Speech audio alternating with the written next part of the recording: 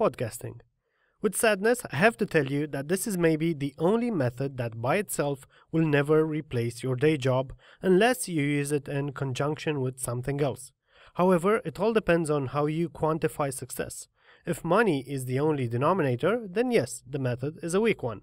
If, however, you take into consideration things like the impact of your message, how many people you can reach, then this is one of the best way you can spread an idea.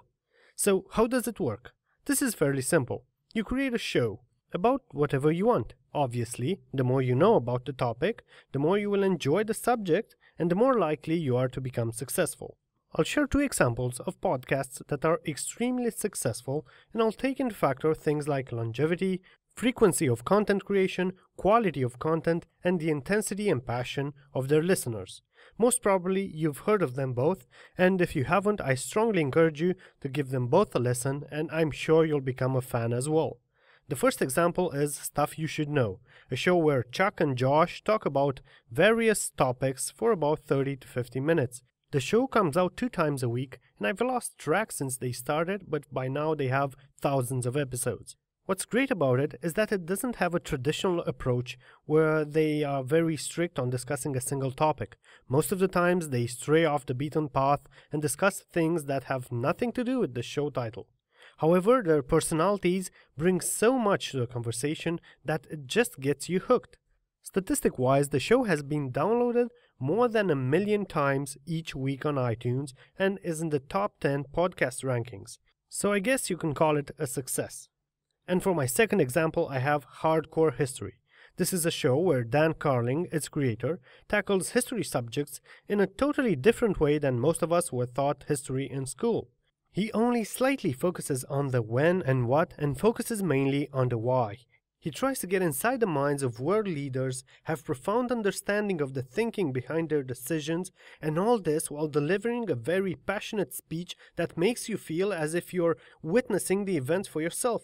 His shows range from 15 minutes blitz editions to marathon series that have up to 6 episodes, with some of them being as long as 5 hours. And although we live in a day and age where 3 minutes can be considered too long to discuss a topic, Dan Carlin manages to get millions of people to listen for hours on end to his podcasts. The reason why I mention these 2 shows is to prove that it doesn't matter the format you choose, it doesn't matter the subject of your podcast. What matters is your passion and how well you can deliver it to your listeners, and also your commitment, not stopping after just a few episodes.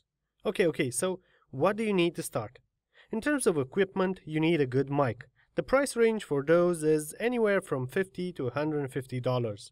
Of course, there are mics that cost more, but believe me, a semi-professional mic is all you need for now.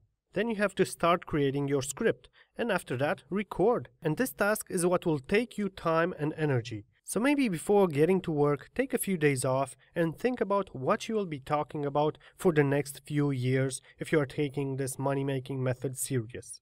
Moving on to the next step, when can you see results? This is purely guesswork. Results will come slow and steady, but will come. I just watched a video by Gary Vaynerchuk, a very vocal entrepreneur on social media networks, where he mocks people saying he got lucky and got to be an overnight success. And during the video, you have in a corner cutscenes from each of the 1,000 episodes of Wine Library TV, a YouTube show where he reviewed wines for the past few years. And he says how tired he is of getting all these emails from people quitting after just a few weeks and calling him lucky. He did 1,000 one-hour episodes that most of them got a few hundred views, some less, before taking off. Are you committed enough to put in 1,000 hours? If not, then maybe the subject you want to tackle with your podcast is not your true passion, or maybe podcasting is not for you. So what are the potential earnings? In terms of earnings, it all depends. Podcasting on itself won't generate that much, if any. However, if you got the eyeballs, the hordes of listeners who watch you every week, then you can do sponsorships. You can also do affiliate marketing. You can sell products, or do what Dan Carlin does, sell bundles of past shows for just $5. Also, you can ask for donations, or get funding through sites like Indiegogo, Kickstarter, or even Patreon. So, where do you start? Starting is actually easy in this case. The hard part is sticking to it and committing to your goal. So get in front of your mic, start recording, put your content on YouTube, SoundCloud, iTunes, and anywhere you consider it appropriate. Pay attention to the feedback you are getting from all the initial listeners, adapt, and keep on creating shows. Now go, become the most successful podcaster that ever lived. Good luck.